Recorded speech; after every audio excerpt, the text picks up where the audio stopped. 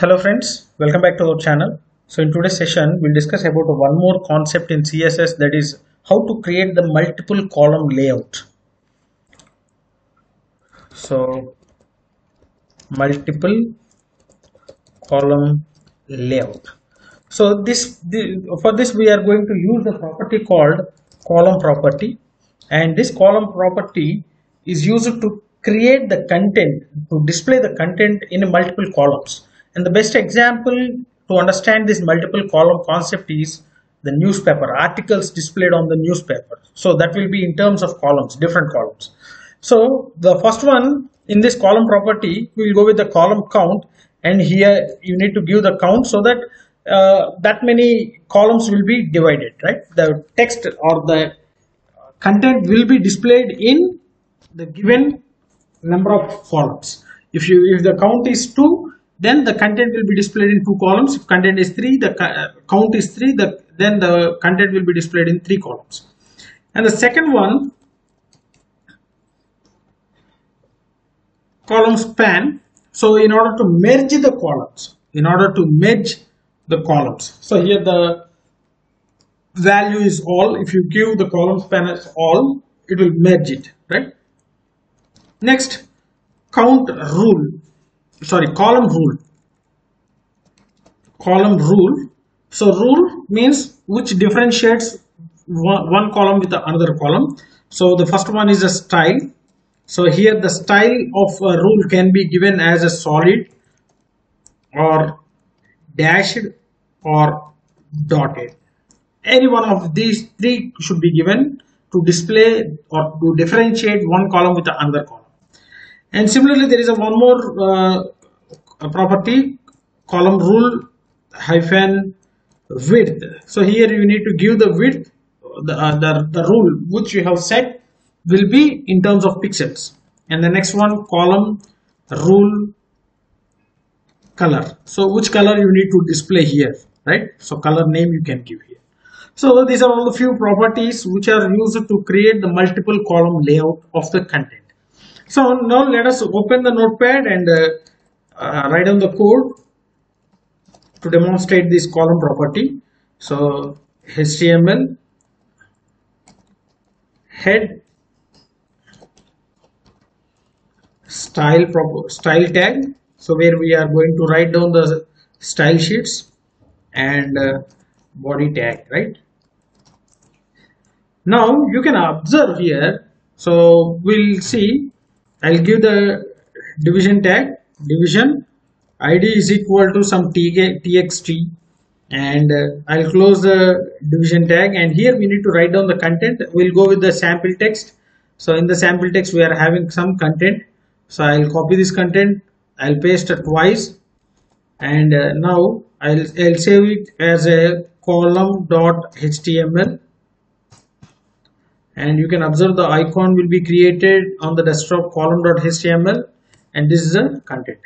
So by default it is in a single column, right? Single column. So let us give here hash txt font size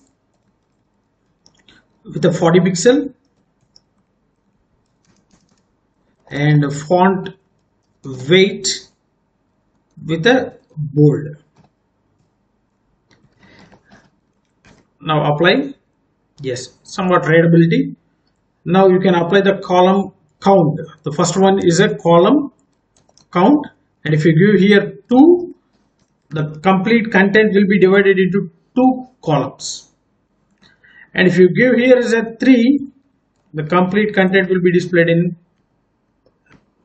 3 columns. And the readability of this content will be from one column after another. So here you can see web development comes with a huge set of rules and techniques every website developer should know about. If you want a website to look and function as you wish them to, you need to get familiar with web technologies. That means after ending this column will be started. So the readability will be from one column to another column.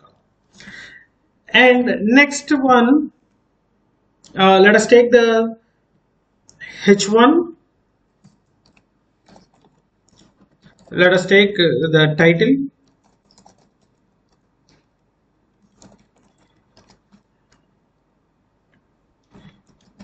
So I have taken the title, and you can observe it was merged. Now you can observe, you can create the column span, right? So H1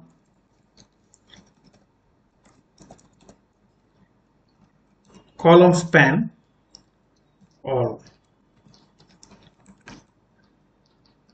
So there you can see column span all means it will merge all the columns. You can observe here the web technology was displayed among two different columns. So that is because of column span. That is because of column span, right? So like this we can create the multiple column layout with a column count. Column span means merging different columns to display the titles, etc., etc. So one more thing. So the next one, column rule. So first one in the rule is the style. The style will be, if it is a solid, you can observe a solid line will be differentiated among the columns. So I'll decrease the size. See, so different this one will be applied. Okay, and see, this is a solid.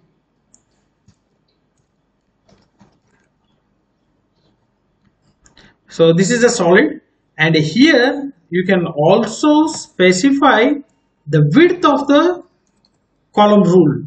Column rule width. So let us take some 20 pixel.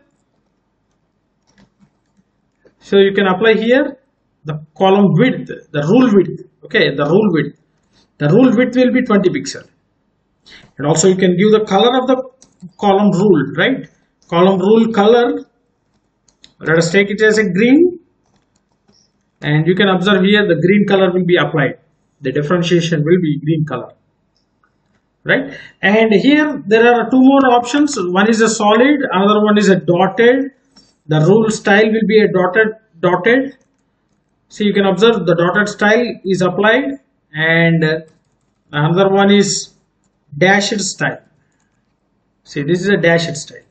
So if you go with the 10 pixels, then yes, so this is a dashed pixel. So like that we can apply the content in a multiple column format, in an article format.